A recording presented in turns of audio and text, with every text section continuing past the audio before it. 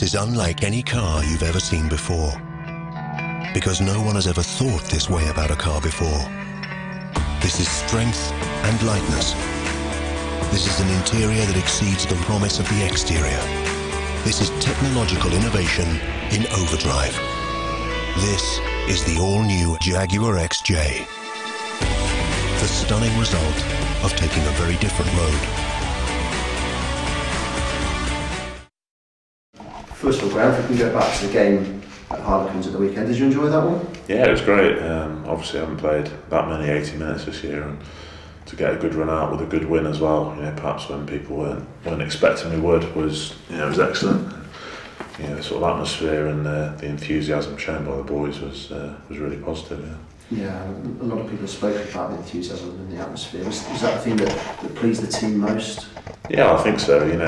A lot of the boys there, I would say the majority, hadn't played a huge amount. We played a few second team games together, and we built up a bit of a team spirit there. And I think sort of just that excitedness at being able to play a big game. 14,000 odd at Quins, and they put a decent team out. So I think that sort of enthusiasm there was really good. And obviously, Boss's little chat at the start of the game, fired everyone up, and we tore into the game and played really well. Yeah, Boss has been quite humble about it. We've tried to speak to him about it. What sort of things was he saying? What sort of moves was he trying to get across? I just think it was that sort of desire to not just to play rugby, but to play for your teammates as well.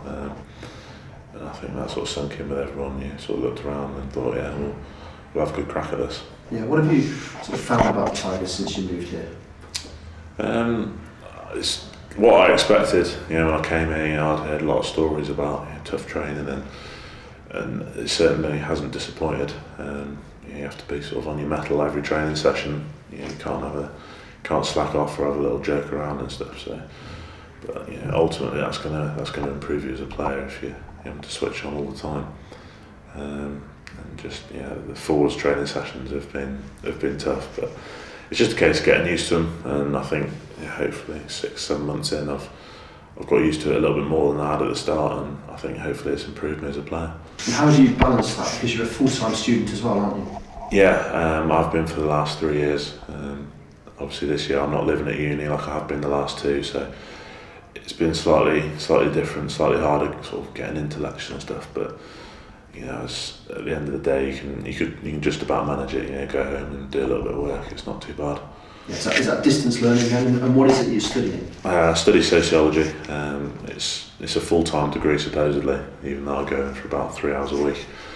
But so far so good. Yeah, and you've got exams coming up. How's the studying going? Well, I've got my dissertation in a month and a half. What's the subject there? Well, I'm actually doing it on doping in rugby. Okay. I won't say who, but a few people I know sort of back home. So I'm just interviewing them and getting a bit of research about that. But it's just a case of getting it done. Really, I've enjoyed it, but now it's my final year. Just want to get out of the way, really. Yeah, and sort of goals for the rest of the season with the Tigers?